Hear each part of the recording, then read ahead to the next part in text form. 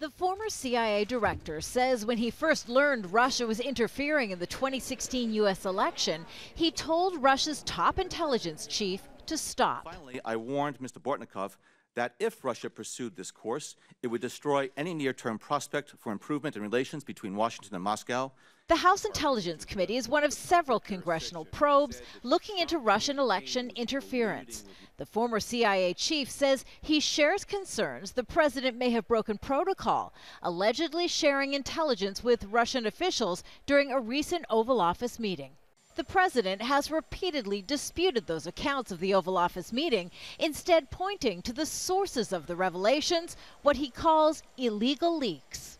They are leaks that have prompted yet another unsourced media report that the president approached the head of the National Security Agency as well as the director of national intelligence, urging them to deny the existence of any collusion during the 2016 U.S. election.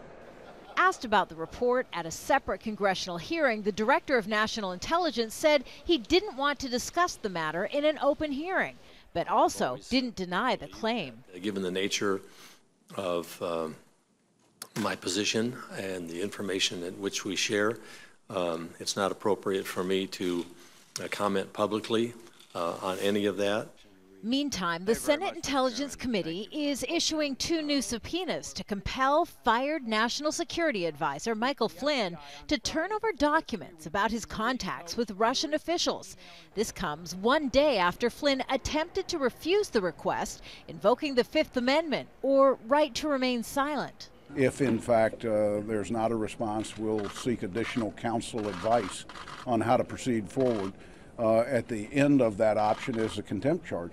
Senate Intelligence is one of the many congressional committees investigating concerns of collusion, something the former CIA chief couldn't rule out. I saw interaction and aware of interaction that again raised questions in my mind about what was the true nature of it.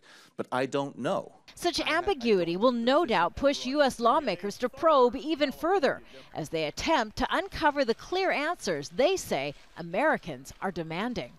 Kimberly, Halkett, Al Jazeera, Washington.